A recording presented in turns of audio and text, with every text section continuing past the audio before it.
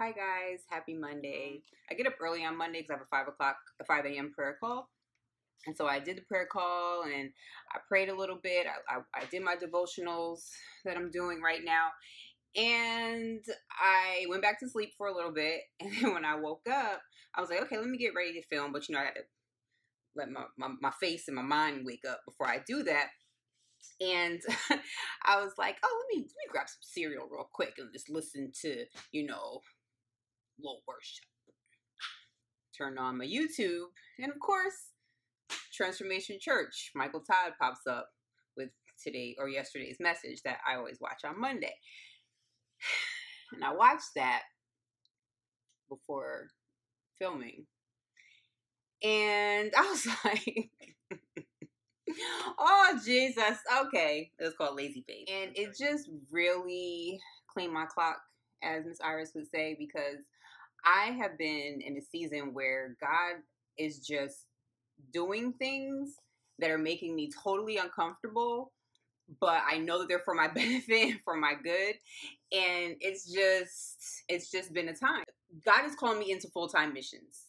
And that is not something that I would have chosen for myself. Like I said in my other video, I love to serve. I love to help people. And I like to do things to help other people. But full-time missions means full-time dependency on other people to help and to support. And so I have my business, I have Ivonnah.com, and I know that God is going to work in that area too, because he was like, you don't have to be a broke missionary. And because I am a business owner, I know that eventually my business will fund my mission trips. But as of right now, that's not where it's at. Being an artist, our pay is all over the place. If you're working, you're good. If you're not, you're not. And I've been in a place for the past few years where I have not had to worry about my bills. I haven't had to worry about which bill I had. Like, okay, I got paid this one this week, and then I'll pay that one the next week. I haven't had to do that in a very long time. And so I'm like, God, I don't want to get back in that space. Like, I'm just being totally honest with you guys. I'm like, God, I don't want to get back in that place where I have to pick and choose which bills are going to be paid for the month. I know that God will provide. I know that if he's calling me into full-time missions, that he is going to provide. This time, we are going to serve 5,000 children. 5,000 children. We're going to have the Christmas parties like usual. We are going to have the women's conference to celebrate the rural women who are in the program like usual. We are going to also go to Kenya. And when we go to Kenya, we're going to be working with children with disabilities. And then what touched my heart specifically is that we are going to be working with teenage mothers. I had my son a week before I turned 17. So I was a teenage mom, and I was a teenage mom because I was having sex with my boyfriend. But we are going to be serving teenage mothers who are victims of abuse, sexual assault, rape. They became teenage mothers because they were taken advantage of. It wasn't by choice. It wasn't because they were just young and being, whatever with their boyfriend. They are victims of abuse. And so we are going to have Christmas for them and for their babies when we go to Kenya. That just really touched my heart because I know just how hard it is to be a mom and to be a teenager. And I'm here in America where I had plenty of help, plenty of support, plenty of services to help me. I still went to college. Like, I was able to still do things and be a very normal teenager. I still went to prom.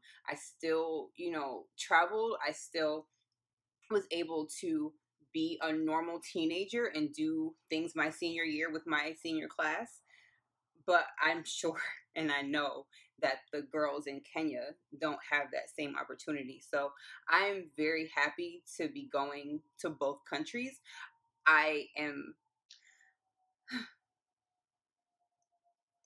It's scary to have to raise this much money in this short amount of time, but I know that God can do it. It's not through my strength, it's through his. And because he is calling me to serve here and abroad, I know that he's going to provide.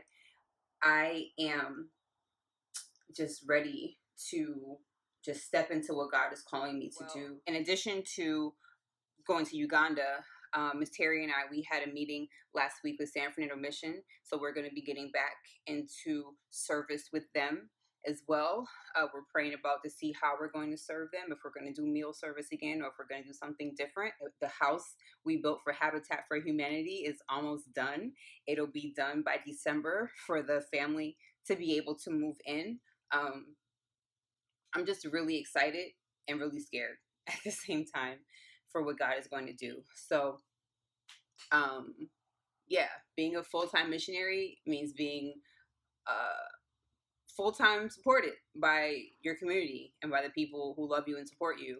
And I thank everyone who has donated so far. So I'm just asking that if you have it in your heart to give, if you can give to the mission, if you can give to my trip, and no dollar amount is too small, no dollar amount is too large. So whatever you have in your heart to give, I would greatly appreciate it. I know that God is putting me in a position. He's already spoken to me. He's like, you're not going to be a broke missionary. I was like, okay, I have plans and goals and dreams to fund my whole team. Like, that is how big my faith is. I have plans and dreams and goals that my business is going to fund the whole team. Like, that's where my faith is, as far as missions and as far as serving and as far as the goals, because so we can focus on raising money for what we need for when we go, for the supplies and stuff like that. Those are my goals and those are my dreams. I am not there yet. Ivonnah.com is not there yet. It will be one day, but it's not. So I am grateful for everyone who has donated so far. And I look forward to sharing more things with you, sharing more stories with you, sharing more pictures with you of the children. I'm just excited to go back and see them. Like, when you go back and the kids remember you and they run up and hug you and just, oh gosh, why am I crying so much? Sorry, guys. But when they just run up and they hug you and they remember you from coming last time, like, it's just, it's not just a one-time thing where we're going in and dropping stuff off and leaving. Like, it's a lasting building relationship that we have with these children and with these women. We're not going into their communities to change things up, to rearrange how they do things and to rearrange how they work. We are going in to help them. We help the women create their own businesses so they can be self-sustaining. We walked by Miss Brenda's woman's home, and her fruit stand was sitting outside, that she sells her fruit and her things from her garden that helps now support her family. So that's why I love rural, because we don't go in changing stuff up. We don't go in changing up their way of life. We go in to help them to have better tools to help take care of themselves. But they have so much joy and so much love in their hearts because they know who Jesus is, and they literally, like, that joy and that love spills out. So, like, even with us thinking that we are going to serve them, we are actually we're getting so full off of them. It's so crazy. It's like an even exchange of fullness that we're giving them, that they're giving to us. So I thank you guys. I'm sorry I've been a blubbering, crying person this Monday, but and I just encourage you to step out on faith and whatever God is telling you to do and calling you to do in your life. It's crazy and it's scary. I had a handle on my life, and one area that I know I do struggling trusting God within is my finances. And I tithe. I'm a tither, but it's still hard for me to not see where my next is coming from and have to depend on other people, because, you know, besides Jesus, like, my mom is the only person that I know I could, like, 100% always count on. We do have a goal of 1550 by today. Those of us who are going to Uganda and Kenya. And because our plane tickets have to be purchased. So if you could help me get closer to that goal, that would be amazing, because I ain't got it. So we got to come from somewhere. And yeah. I love you all. I hope you're having an amazing Monday, and I will talk to you soon.